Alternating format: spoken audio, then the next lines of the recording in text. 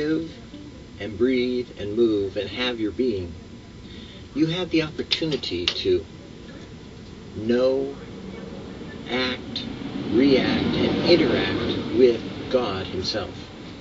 You see, Jesus said that when he came to the earth, that he came to reveal the Father, and that he would give to us, and he prayed for us that we would be one with him as he is one with the Father.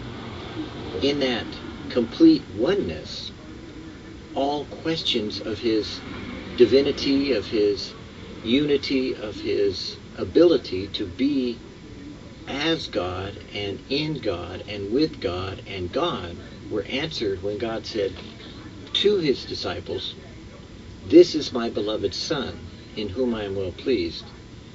He said also, when they went up on the mountaintop and he was transfigured or given back, you could say, his restored to his godliness, or the form of all of his ability to be that which we normally assume to esteem God-like ability and qualities of God's Son himself, then the Father said, "This is my Son, listen to him."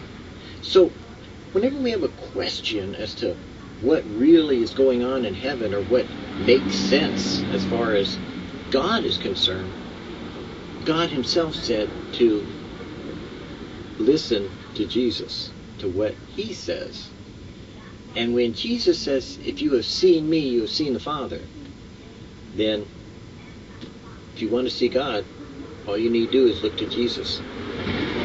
So whenever I have a question, I can lay out 30,000 different answers, all of them that sound so wonderfully theologically correct. And they are, theologically. When I have a dissertation and I want to make some kind of presentation, then I make an arrangement of the words to flow in such a way that they conform to a certain pattern of logic and reason that builds line upon line, precept upon precept, concept upon concept, so that the module comes together. But you know what's interesting is that Jesus said, in the volume of the book, it is written of God. He said of me.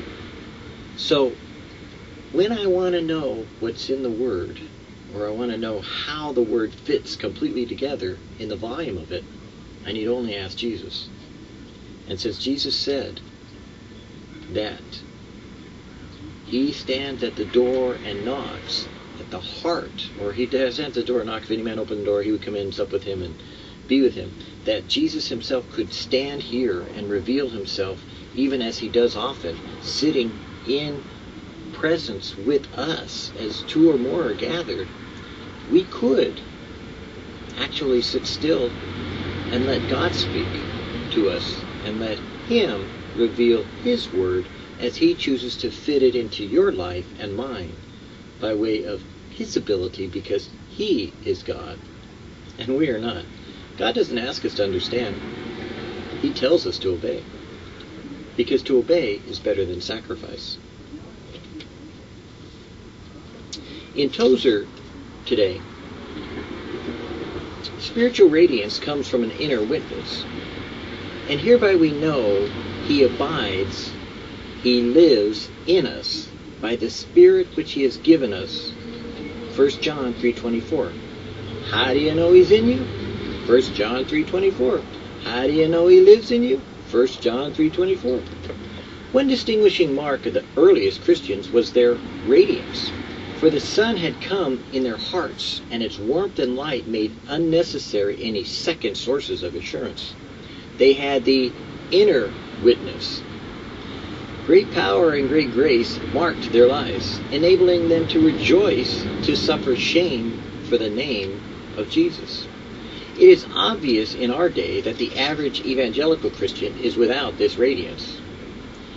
The efforts of some of our teachers to cheer our drooping spirits are futile, because those same teachers reject the very phenomenon that would naturally produce joy, namely, which is the inner witness. Instead of the inner witness, we now substitute logical conclusions drawn from texts.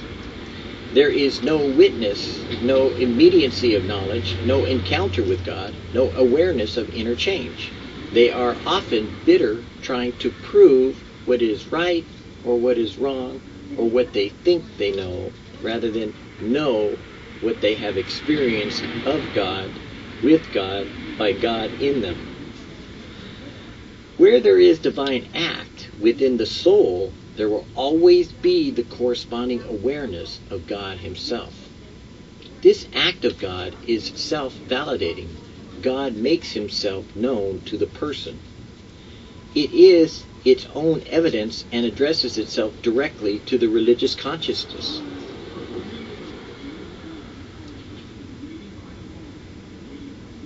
One song often sung in olden days spoke of, "His spirit answers to the blood and tells me I am born of God." To the salvation by logical conclusion devotees, such language is plain heresy. But it can't be experience. How can experiencing God be the reality of God if it's based upon personal experience? I run to join such a glorious heretic. And may God send us many more heretics that know God personally, intimately, in reality, and not simply intellectually. In modern days, we have based so much upon faith that sometimes faith has been used to abuse a lot of what people have constructed to destruct what God has already instructed us in his word. Jesus said, "These sayings of mine," and went about proving that he was the reality of what Christianity is. He demonstrated it by his life. He proved it by his resurrection. He exemplified it by his appearing again to his disciples, and he personifies it individually in the hearts of every single individual believer that calls upon the name of the Lord, because he comes into them by his inner witness, because he said, "I will send another comforter." And that Spirit of God that comes into a man causes him to be born again, not of the flesh, because the flesh wants to prove this and demonstrate this and say, how can a man be born again? Can he crawl into his mother's womb again? Of course not. But being born of the Spirit. How do you know you were born of the Spirit? Because you are. It's the inner witness. But how can someone else know that? They probably can't, because they don't have the inner witness. It's a self-defeating and yet a self-realizing actualization of God being the fulfillment of the promise that I will be in them. That is what Jesus said.